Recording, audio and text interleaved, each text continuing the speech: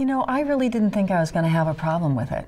I just thought, you know, it's time for my kids to go to college, and therefore good for everybody. And I find that it's been a really emotional time. You know, it's brought up a lot of questions about, well, what am I going to do? Let's make it about me. You know, what am I going to do? What does this mean for me? You know, even as they've been more independent in high school and stuff, there's still a definite switch. And it's not like I haven't been working the whole time either, but I've been freelancing. And as everyone knows, I gave up my career so that I could raise my children. And now they're great and they're ready to move on. But it's strange. It's a lot stranger than I thought it was going to be.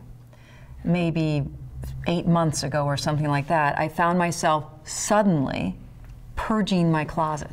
Just, you know, I don't have anything to wear. Who am I? A lot of different stuff like that. And I didn't really think anything about it. I thought, well, some of the clothes are 20 years old, so of course you need to get rid of them. But now it feels like it's more symbolic, more like, well, who am I if this isn't what I do?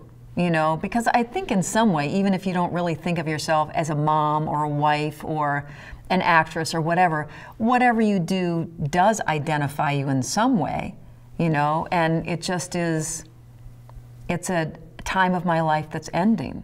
When I went into my agency and I said, you know what, I'm purging my closet, my agent said, oh, are your children going to college? And I'm like, yes. And she's like, yes, I did. It's like, I had no idea. It's kind of, well, you know, wouldn't that be nice to know that what you're going through, that other people are going through too, instead of thinking, you know what, oh God, I can't talk to anybody about this. Right. This is too weird.